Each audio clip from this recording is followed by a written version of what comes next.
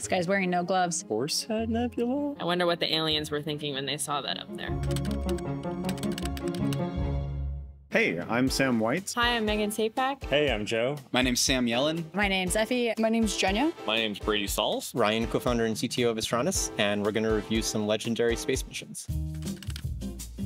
Okay, starting up, we have the literal first one. Sputnik, Earth's first artificial satellite. Cool fact that the moon is actually a satellite. Satellite's anything that orbits the Earth. Is that the fuel tank or something? That's the whole thing. It's so small. It's kind of a similar size to Arcturus. I didn't realize that Sputnik was that small. This guy's wearing no gloves. Oh yeah, clean rooms were clearly not a thing back then, huh? All Sputnik did is basically beep. It was a weather recorder, so it looked down and it had something that when it saw clouds, it beeped, and when it didn't see clouds, it didn't beep. I feel like the design of this influenced a lot of cultures' like interpretation of what a satellite was going to look like for a really long time. I've actually never seen what it looked like to launch Sputnik. I've seen Sputnik many times and the models of it, but I've never seen what this insane thing they're putting up now is. I always thought it was really cool how the Soviets rolled out their rockets on trains. I just really liked trains as a kid. The Russian rockets kind of have these like very distinct shape where they've got this huge array of engines on the bottom that come up into kind of a point. Supposed to make it into orbit. Totally take it for granted as how things work here at Astronis, and it was all brand new at the time. Pretty cool how far we've come. It's simple compared to like today's satellites, but it's useful because it was just kind of like groundbreaking technology. It was also just like the competition of like, we gotta be first. Best way that you get humans to do things is you create competition. That's how we got a lot of great initial space stuff done. Oh. It was a huge jump forward in terms of humankind in space, but I'm more of a fan of the Apollo missions myself. Hubble Space Telescope. The Hubble telescope is so awesome. These space telescopes are really kind of an example of the pinnacle of our modern engineering, I think, because they're so precision oriented, but they're also going through a launch, which is itself very high energy event. But these mirrors have to stay perfect and to achieve their mission. Hubble was huge when I was a kid, and it was really like seeing the first images from space, seeing the Crab Nebula, the Sombrero Nebula. That was a huge deal. Oh, that's pretty cool. Like, look at all the texture in those photos. What's this one? Horsehead Nebula? I feel like I'm just naming things I've seen in like science museums at this point. And it's kind of crazy because even now you could look at like the James Webb telescope versus Hubble. When the Hubble photos came out, everybody was like, oh my God, this is revolutionary. And now we're seeing the James Webb photos, and those are even crazier. Hubble really brought space to the everyday kind of person. You could have it like as your screensaver or in your house, right? Other than making really great desktop pictures, they've taught so many people so much about the universe. Hubble is how we figured out that the universe is still expanding. We've actually sent people up to repair Hubble in the space shuttle. I think it's the only satellite that's ever been repaired by humans. It is really cool that they were able to send astronauts to go work on it, and you ended up with all these really cool images of how it works and it working in space. Amazing that it's still working. I think it's a testament to our ability to go up and fix it and work on it, and just probably one of the best things we've ever built. Falcon Heavy first launch. I remember watching this live from my lab in grad school. I remember like sitting in a conference room at my last job. We all watched this launch together. And you can't just like be at work ignoring that this has happened.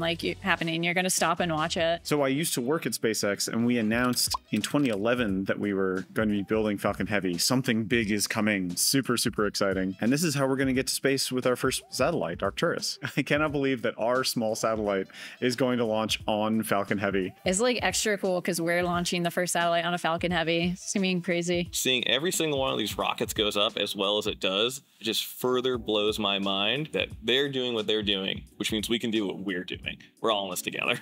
Those boosters separate soon. Here we go. And in this one, they fly all three boosters back, that was the first time they had done that. Prior to Astronis, I worked on rocket engines. The redundancy and the control loop tightness on how fast you have to control some of the valves and respond to anomalies in order to avoid issues is really crazy. There's so much complexity in making a system that will all come together to work like this. Even all the individual parts are complicated, but when you bring it all together, there's an amazing amount of complexity. The little dummy in there, just driving the car through space. I wonder what the aliens were thinking when they saw that up there. I mean, the idea that a company would actually not take itself so seriously and be able to just launch a car into space, I think it's such a great way to get people engaged.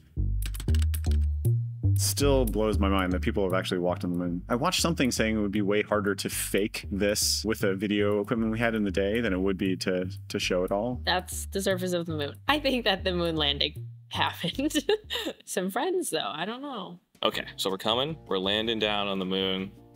Classic one. I'd be like so worried coming down this ladder that, or like trip or something. Like everyone would remember you tripping off the ladder. It's like such a nice little home. This is a pretty cool shot. I have to wonder how they must have stuck a camera out of a boom, or like how did they threw it out of a window first or something like that. In the Apollo missions, they had a really well-known famous failure is kind of an interesting word. The system actually behaved as they would have expected it to, but there was an anomalous behavior in their flight computer. The underlying issue that they experienced on approach for the first manned mission to the moon was fundamentally an issue with just resources available on the computer. We have a lot more flexibility now on changing our software. When these missions were created, the flight computers were woven together. The programs were actually programmed by like seamstresses who would stitch together metal wires through loops and away from loops. The amount that we have to go and figure out on our laptops, it's crazy that they were able to do the landing on smaller computer. You know, it was the 60s, or I guess the 70s at this point. I wonder what the ground feels like.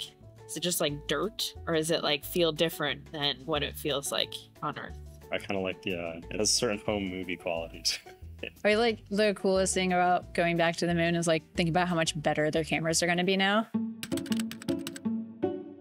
Moon bloopers. I didn't even know moon bloopers was a thing. So we're astronaut, we're bouncing around the moon, and we are trying really hard to pick something up. Oh no.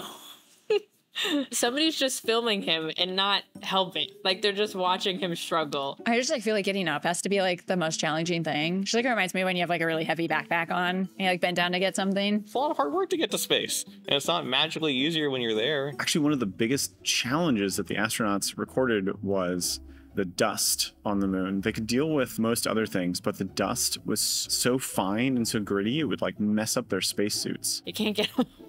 Those are hard jobs at the end of the day. We're doing a performance 24/7. This guy is putting one on. I really hope that we can kind of reestablish that way of like getting onto the moon one day. It's something that a lot of us will be watching really closely here.